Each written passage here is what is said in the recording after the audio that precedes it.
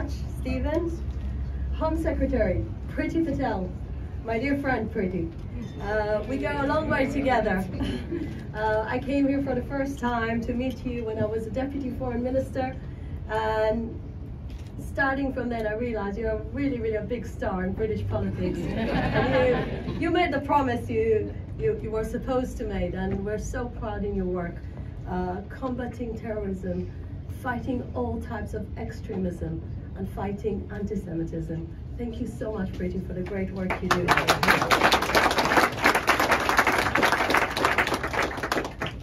We couldn't have been here tonight without this endless effort of those amazing gentlemen like Lord Eric Pickles.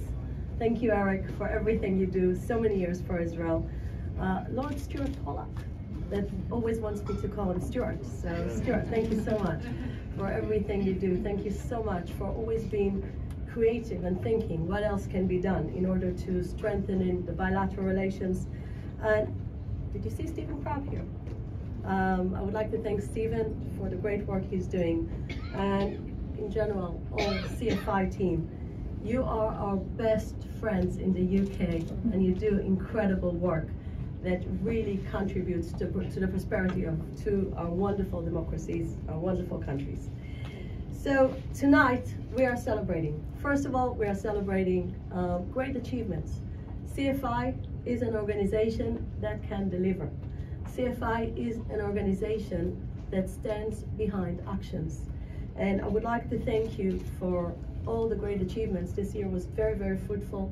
So the first thing I want to mention, as extremism goes and rises, just like Lord Pickles mentioned, and as Hamas takes more control on the spirits and the hearts of the Palestinian people, unfortunately, the incitement, the horrible things being heard by the leaders of Hamas, were killing 19 Israelis brutally just in the last month.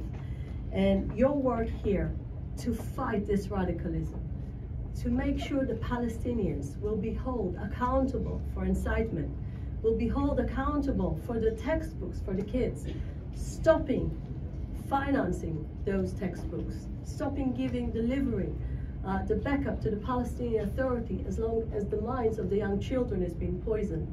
This is part of your work to understand that the future, in order to reach our peace, we need to have better leadership and better education. And I would like to thank you for that. I also would like to thank you for your effortless work when it comes to boycotting Israel, all the BDS, all the things that are going on, both in campuses, and when we see the initiatives that are being heard against Israel, you're always there in the front line to help us to fight BDS. I also would like to thank you for standing in the front line when it comes to Israel's security. The Iranian issue is still the main security issue that Israel deals with. And I would like to thank you for standing there together with us to make sure that Iran will never reach into nuclear weapon, and to make sure that the Middle East will be a safer place, another place that will be led by radicals. The last thing I would like to mention is the delegations. You can't really know Israel without experiencing it, not just visiting, but actually going through amazing tours that CFI has been doing for years. I would like to welcome the new parliamentarians, the people that are just experiencing how wonderful it is to be part of the CFI family group. And I'm welcoming you all to Israel. Come again and again to see and experience the miracle, to understand the challenges, to understand the complexities that many times are not being reflected on British media or international media in general.